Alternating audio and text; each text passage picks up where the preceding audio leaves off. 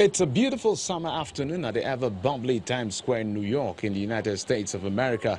Right in the middle of the hustle and bustle, famed jewelry brand Swarovski rolls out the red carpet for the groundbreaking arrival of a new player in the global e-payment system.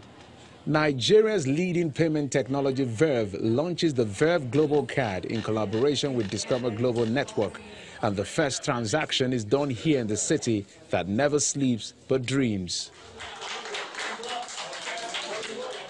I think the immediate benefit is that when Nigerians travel abroad, unlike in the past when as they get to the airport they forget about their Verve cards, we now want to encourage them to take their Verve cards abroad, knowing fully well, at least starting with the US, the Verve cards will be accepted across every location where you see a Discover or Diners Club acceptance mark.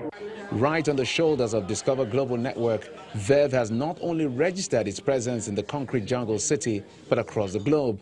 Verve has now become the only African card scheme to be global, and now Verve can now be used in 185 countries around the world. We saw all the opportunity to partner with a really growing company like Interswitch and Verve that's really expanding across Africa and be able to find a win-win where we can help Verve be the best that they can be and Verve can help us be a great network across Africa. 3 Nigerian banks, First Bank, Access and Fidelity Banks participated and are proud to be part of history.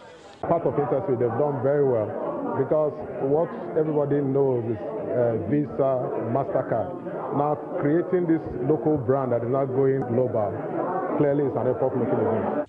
It's a start of a new chapter for the parent company Interswitch, ushered in with Verve Global's neon sign on the beaming screens of the Big Apple.